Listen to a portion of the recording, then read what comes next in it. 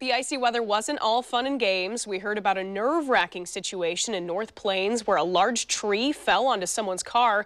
Fox 12's Spencer Thomas is live to tell us more about what happened. Spencer?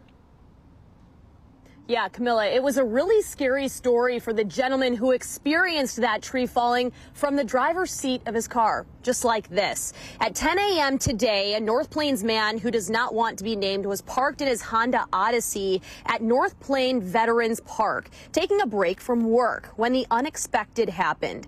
He told us he was sitting in the driver's seat, looked up and saw this massive tree on his left-hand side swaying as it began leaning towards his way. Before he had a chance to get out, the tree uprooted and landed on top of his car, branches piercing the windshield, barricading the driver's side door. Now, luckily, he was able to get out of the car on the passenger side free of any injuries, rather. A witness did tell us she was surprised that this man got out unscathed. Now, the city of North Plains is removing that tree as we speak, and they're assessing that car for damages, too. And as of right now, we don't know why the tree was uprooted and why it fell on the car, but we do know that previous weather conditions may have played a role. For now, live in the mobile newsroom, Spencer Thomas, Fox 12 Oregon.